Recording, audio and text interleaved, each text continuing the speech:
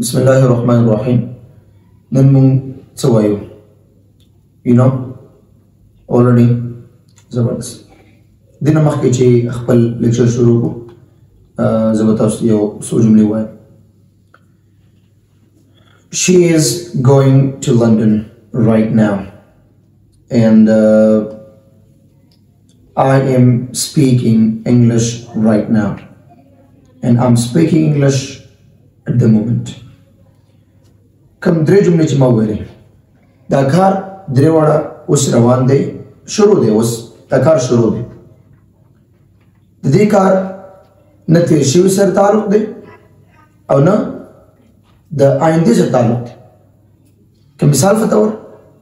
दिल तक किदेश दाकार यो गंडा मख शुरू शेवी मिसाल पज़ेन बदा सवाल राशि दाखो तिरशिव से तारुक शरे दाकार द उस न मख के हम रवान दे ला रज़दर खुना दाखो गंडा बाब रसीगी सही no आइंदे से रहूं तारुक दे नुसंग दाकार मावल ची द तिरशिव से आइंदे से तारुक लरी Zaka the present continuous tense the present continuous tense कम कार दे हागा सिर्फ और सिर्फ दादे ची हागा उसने पॉइंट उखाई ची कम उस रवान दे मुझे तब जी मंगा उस present continuous tense वायु नो हागा तो सीधा present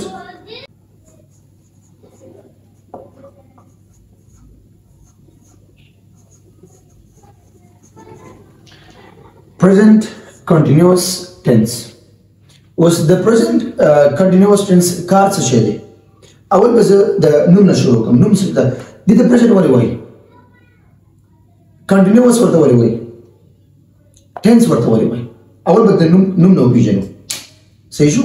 नूम गुरे तासु कवरे शी simple सादा ची द नूम ना definition तैयार करे present मतलब हाल present वर्त ज़का वही ची दा हाल से तारुक लरी द उस ज़माने से तारुक लरी continuous वर्त ज़का वही ची दा कार से दे जरियान लरी से लरी जरियान लरी मतलब दवामदार दे दवामदार दे और tense वर्त ज़का वही ची दा यो ज़माना दा या यो ज़मान दे रोल टेंस में हुआ यू करना दा यो से दे यो ज़मान दे दीदा वजह दीदा present continuous tense y the definition munga पर simple अल्फाज से दास कवरे शुची this tense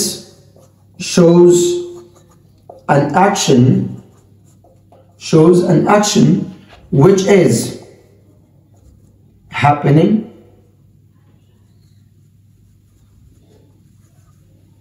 right now which is happening right now हर कार चे द उस रवान में पहाड़ के जरियान लरे जारी हुई कार बा present continuous tense में खुद की this tense shows an action which is happening right now your definition में दास कवले शुची द हागा tense thing चे द हागा कार खवी कम चे कीगी which is happening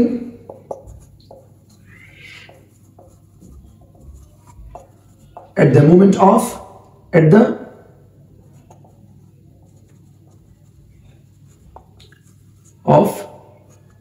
speaking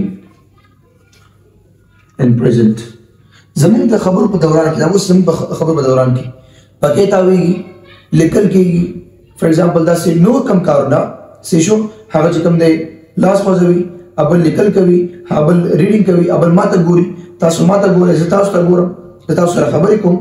ज़लास फज़ुम दा कम कारुना चुस रवान दी दा टूल कारुना चिकम दे बस किराजी present continuous tense किराजी continuous tense किराजी clear उस दीज तासु simple यो point दर के इस तासु मख नहीं very the present continuous tense चिकम ज़मान दे दा से दे देर उड़ के दे देर ज़्यादा उड़ के दे तकरीबन यो सानिया किराजी सानिया मिलीसेकंड की राजी भी यही उड़ के दा ब्रॉड टर्म की राजी देर उड़ के कार दे देर ज्यादा उड़ के कार दे नहीं घंटा दा नहीं यो मिनट दे नहीं यो सेकंड दे سیکنډ نه هم دا وړوکی کار دی صحیح شو نو دې د وجې دا موږ د صرف دا زمانه چې کوم دی صرف هغه یو ثانیه هغه یو ټکی موږ ته ښایي دا ګور یاد ساتئ زه تاسو ته دې ډایګرام کې تاسو ته دې نه مخکې چې زه د دې نور ډیفینیشن وکړم نور زه ایکسپلینیشن وکړم او تاسو دا وپېژنئ دا څنګه دی ګورئ دا present continuous tense دی continuous بل چې کوم دی past او دا والی future صحیح شو نو present continuous tense شو او past tense شو او future شو نو دا موږ ته ولې د تیر شوي سره کار نه ښیي ولې موږ ته د آیندې سره کار نه ښیي صحیح شو ګوره دا کار چې اوس روان دی دا خو د پاست نه روان دی او آیندې ته به ورځي نو بیا ولې موږ ته فیوچر سره موږ وایو چې دا فیوچر سره به تعلق نه ښیي ولې موږ ته د پاست سره تعلق نه ښیي ځکه موږ ته چې کوم دی پرزنټ کنټینیوس ټینس موږ ته صرف او صرف دغه ثانیه چې کوم اوس روان دی لکه زه اوس تاسو ته سمپل سره د بل راکړم دا کار روان دی زه دا پن روان دی پن روان دی پن روان دی دا چې کوم دی دا اوس پرزنټ کنټینیوس ټینس دی دا چې موږ کوم کار کوي دا موږ داخله ده همدغه چې کوم ځای کې دا د نت پروت دی دا په دې تخته باندې همدغه موږ ته وګوره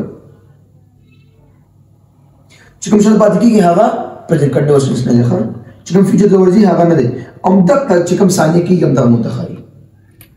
نو دې د وجې پرزنټ کنټینیوس ټینس چې کوم دی هغه شی دی ډېر زیات وړوکی دی ګوره زه اوس ما یو کار وکړم دا داسې که مخکې دې وخت دا کار کوم دا کار کوم دغه پرزنټ کنټینیوس ټینس دی اوس ګوره دا ما پاس پې کړی اوس ما نه دی کړی ما پاس پې کړی دا کار چې کوم دی دا تقریبا 2-3 سکنډه وشو دا په سمپل پاس باندې هم ښودلی شم په پرزنټ پرفیکټ ټینس باندې هم ښودلی شم خو پرزنټ کنټینیوس ټینس باندې دا ښودل غلط دی دا زه اوس دا کار چې کوم دی دا اوس ما خو پاس شو مثلا زه اوس شروع یم داسې لګیا یم شروع یم نو زه به هغه ځای ښایم چې کوم دی دا کار اوس شروع دی که تېر شوی چې کوم دی دا ټول پاس کړل شي نو دې د وجې پرزنټ کنټینیوس ټینس چې کوم دی هغه شی ډېر وړوکی دی کلیر ښه نو د پرزنټ کنټینیوس ټینس کوم مکمل پوه شوي هر هغه کار ښیي چې کوم په اوس حال کې جاري وي اوس شروع وي مشکل شته د دې کوډ تاسو وپېژنئ چې پرزنټ کنټینیوس ټینس موږ څنګه پېژنو صحیح شو هغه موږ دې نه پېژنو چې کوم وخت کې از ام آر پلس ورب ing هر ځای کې تاسو په جمله کې as mr plus verb ing وکړو تاسو پوه شئ چې دا څه دی دا present continuous tense دی simple ساده هر ځای کې everywhere if you see this as mr plus verb ing so directly you have to realize that this is the present continuous tense do you get the point clear پوه شوئ هر ځای کې ازمار راغلی اوس په دې کې یو خبر دا ده چې از به از دا څه لپاره استعمالیږي د شي لپاره د هي لپاره د اټ لپاره استعمالیږي او داسې یو نوم به ورسره واخلو علي هغه لپاره استعمالیږي یو لپاره استعمالیږي د ام چې کوم دی ام څه لپاره استعمالیږي ام د آی لپاره استعمالیږي موږ خبره کړې وه مخکې کلاس کې موږ خبره کړې وه I think simple present tense video کې کړه موږ کلاس کې کړو نو هلته موږ ام خبره کړو چې ام د آی سره ول راځي کلیر بل اوس آر چې کوم دی آر به کوم ځای کې راځي آر د ټول پلورل سره یو داسې دی داسې وی داسې نور او د یو خبره هم کړو یو چې کوم دی یو کس لپاره زه لپاره استعمالیږي نو ولې آر د یو سره که مثلا زه یو کس لپاره وایم زه احمد لپاره وایم زه وایم چې you is fine is you fine دا غلط شو صحیح شو نو هلته کې مثال د پوینټ ته وګورئ یو کس لپاره موږ is استعمالو نو احمد خو یو کس دی که زه یو استعمالوم پکار دی is استعمال کړم دا خبره موږ کړې وه چې یو سره آر ول استعمالي که هغه یو کس زیات وي دا موږ سره پرزنټ ټینس په هغه خبره کړې وه نو دا به استعمالېږي ورسره دا خبره یاد ساتئ همیشه یاد ساتئ بیخي لکه څنګه تاسو ساه اخلئ څنګه تاسو اکسیجن کش کوئ څنګه چې تاسو روټۍ خورئ اوبه څښئ همدغسې دا یاد ساتئ چې ازمار به د ورب انجي سره خامخا وي از ام آر پلس ورب انجي دا خامخا که ازمار سره ورب انجي نه و verb وسره خو ing وسره نو دا جمله غلطه ده دا جمله غلطه ده clear که verb وسره راځي ازمار سره verb خامخا سوي verb خامخا ing ګین د ازمار فنکشن بسوي هغه به auxiliary نه وي هغه بسوي هغه به verb وي stative verb وي linking verbs وي نو دې د وجې که ازمار auxiliary کار کوي نو په کار د خامخا verb ing وسره ولري او که بیخي verb وسره استعمالوي ګوره ازمار چې کوم دی بغیر د verb ing استعمالولی شي لکه she is a good girl he is a good boy he is here I'm here ګوره ازمار ما د verb ing نه بغیر استعمال کړو خو verb ing بغیر د ازمار نه استعمالوي verb ing خبره چې verb کار وکړي نو دې جرن کار کوي verb ing د verb کار وکړي نه به استعمالوي کلیر دا خبره مونږ کړې وه په بي کې مونږ خبره کړې وه بي ټو بي کلاس کې مونږ خبره کړې وه نو هلته چې کوم دی مونږ ازمار خبره کړو چې ازمار د verb ing سره ول راځي ازمار ته مونږ auxiliary وایو او auxiliary چې کوم دی هغه د helping verbs ورته وایو helping verb ورته ولې وایو دا د verb ing سره help کوي څنګه help وسره کوي ما دا خبره کړو که خیال دې کړم اگزامپل درکړو چې دا کوم بوجه وسره نه وړي یاد مشي کنه نو هغه چې کوم help کوي هغه دلته به help کوي نو دا به خامخا په کار دی د verb ing سره راځي is it clear okay verb ing ولې استعمالي دا خبره بیا ساتئ چې همیشه تاسو verb ing استعمالوي او هر ځای کې تاسو یو verb یو کار په ing کې وکړئ تاسو پوښي ډایرکټلی پوښي دا کار چې کوم جاری دی دا کار جریان لري اوس په دې کې اوس جاری دی تیر شوي زمانه کې جاری دی روان زمانه کې جاری دی هغه به څه نه پته لګي هغه به د is am are د was were د will be نه پته لګي خبر پوه شو کنه مشکل شته نو مشکل نو پرابلم زما سټوډنټ هغه ویل چې نو پرابلم صحیح شو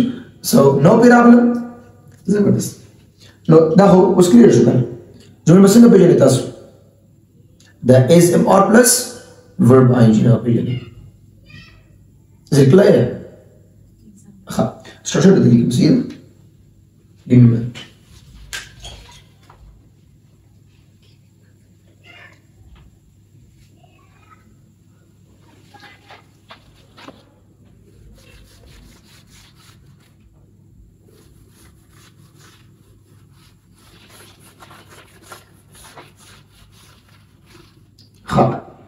اوس په دې کې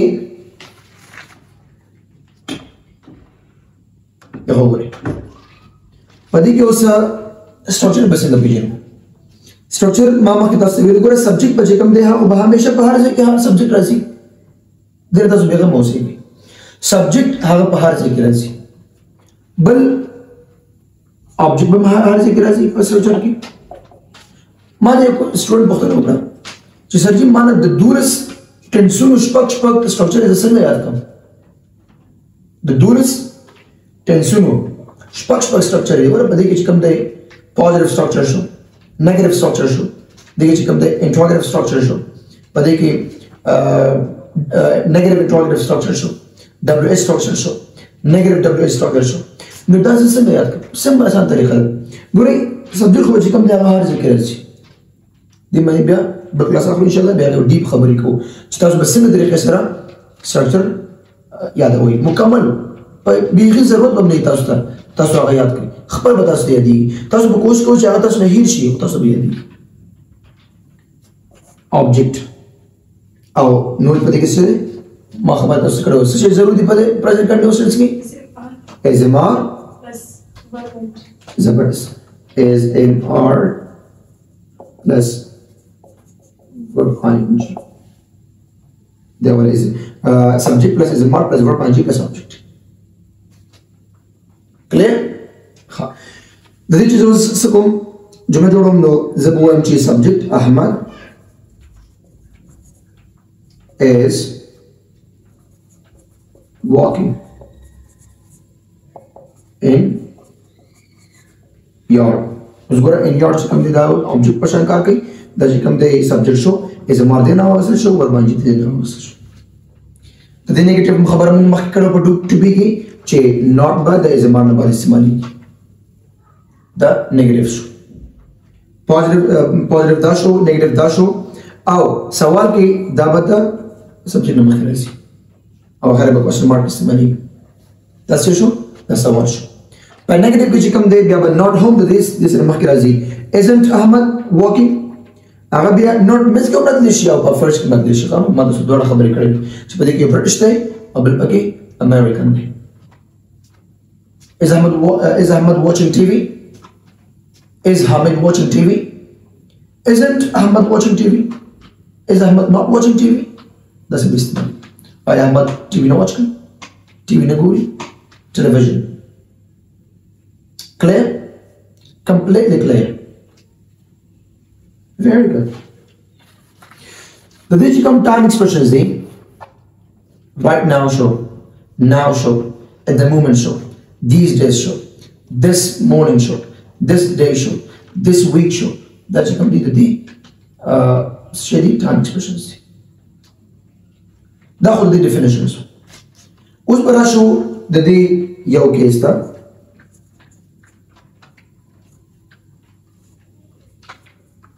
كمثال في طور present continuous tense تاسو غواړئ چې دینه بل کار واخلئ دا د څه لپاره هم استعمالېږي د ټرینډ لپاره هم استعمالېږي څه لپاره استعمالېږي د ټرینډ لپاره یا د بیک ګراوند لپاره استعمالېږي بیک ګراوند هم ښه هغه کار چې کوم روزمره کېږي ګوره دلته موږ ته پته نشته د دنیا په څه تمایل کېږي د دنیا په څه تمایل کېږي لکه دا کار چې کوم دی یو ټرینډ غوندې وي مشهور غوندې وي دا کار لکه زه اوس وایم چې people are using Facebook yeah people are using Facebook nowadays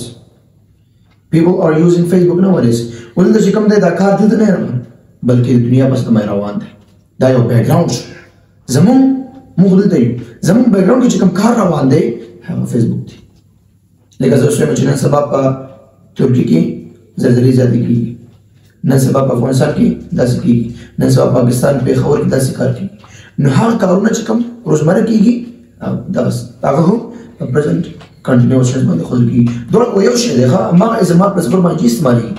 خو هغه کار دی نه اخیستل کېږي کلیر زبردست بل به زه تاسو ته وایم چې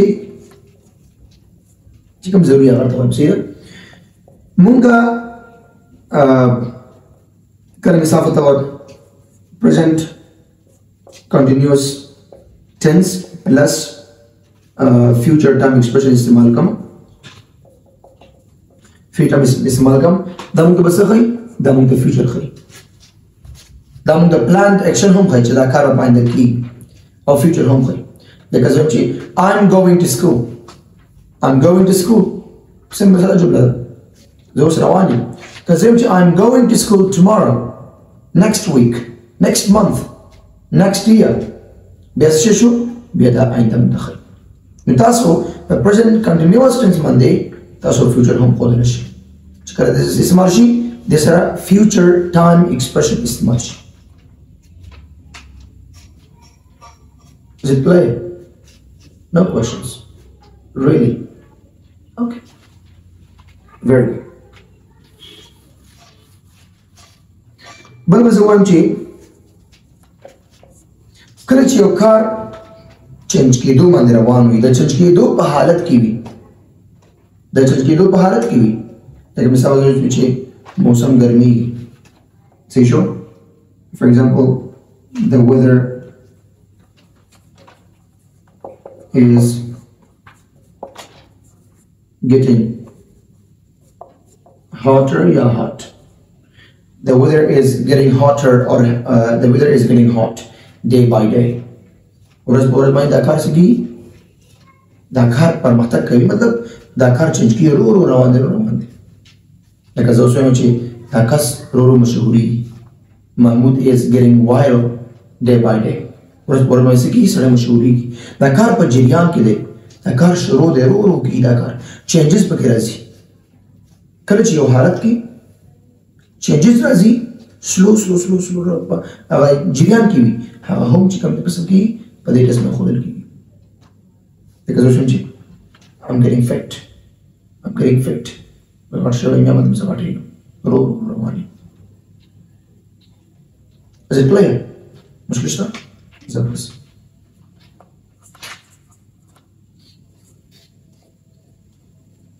كمثال په تور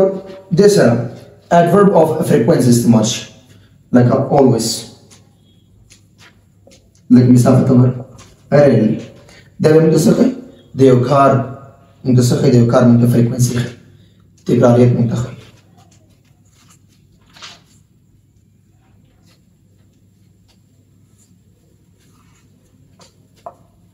څه ښیي تکرار ښیي د هغې څومره تکرار لري یو کار دا هم موږ ته ښیي یو کار مثال په تور هغه دا یو کیس کې دی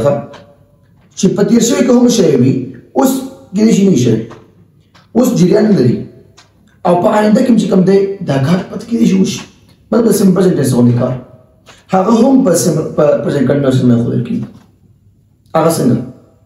دي نو مشکل شته اوس دا چې کوم دی دا به څنګه ښودل کېږي لکه زه اوس وایم چې یو کس راوړی ورته وایم چې هومورک دې راوړی هغه ما نه راوړی ما نه کور کې هېر شوی زه ته نه همیشه هومورک هېر وي تا نه همیشه هومورک هېرېږي یا تا نه همیشه هومورک هېر وي نو هغه کار چې کوم تاسو انوی کوي تاسو کوي انوی کوي یا تاسو چې کوم دی مثال په تور ډسټرب کوي نو هغه کار هم چې کوم دی په پرزنټ کنټینیوس ټینس باندې ښودل کېږي For example, you are always forgetting your notebook. You are always forgetting your notebook. Yeah, for example, یو کس وایم چې یو کس وایي زه چې کوم دی مثال یو چا به زما قرض دی مثال په تور عام زموږ په سوسایټي کې زیات راځي هغه به زه وایم یو چا به زما قرض دی زه ورته ورشم قرض ماته راکړه هغه ماته څه وایي ماته وایي چې سبا هغه ورته وایم چې ته همیشه هم دا سبا کې راته ته همیشه هم دا خبره کوي You are always saying this. You are forever saying this. صحیح شو دا خبره همیشه کوي دا خبره اوس روان نه ده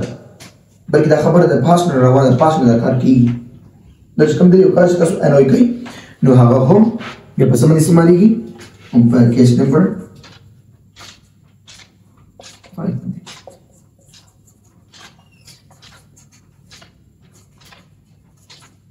annoying verb هم استعمالېږي Do you have any question? No questions? Completely? It's correct. All right. Finished. مشكل خو نشته بیخي تپوس کنه بیا مې تاسو تپوس کوم